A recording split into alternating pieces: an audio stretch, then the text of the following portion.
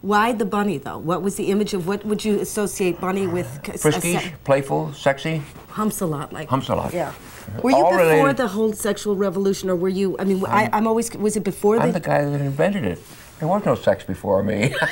No, nobody was doing it. Not good, clean, not in that sex. way. No, no. Was there a moment in the beginning when you were sort of sleeping around, you felt a little nasty, or you just you just took to it like a duck to water? I followed the traditional role right up through my first marriage. Right. Yeah. I never slept with anybody but the lady I was going to marry, and meanwhile she had an affair. She gave me oh yes. Oh, see, I didn't know that. So she gave me a clue that maybe I was on the wrong road. But I already knew. You think if your wife stayed faithful to you, you wouldn't have gone off the rail? No.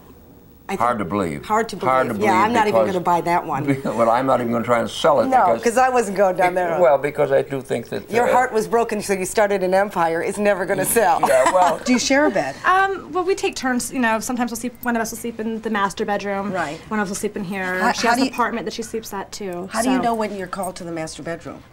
It's kind of just like... Is it like... It's just pattern. We just had, you know, she has her apartment and she'll be there a couple nights. No, but how do you know when to go to half? I mean, is it a shift thing? Yeah, we try to work it's like a job with the time clocking thing. You know, you figure out...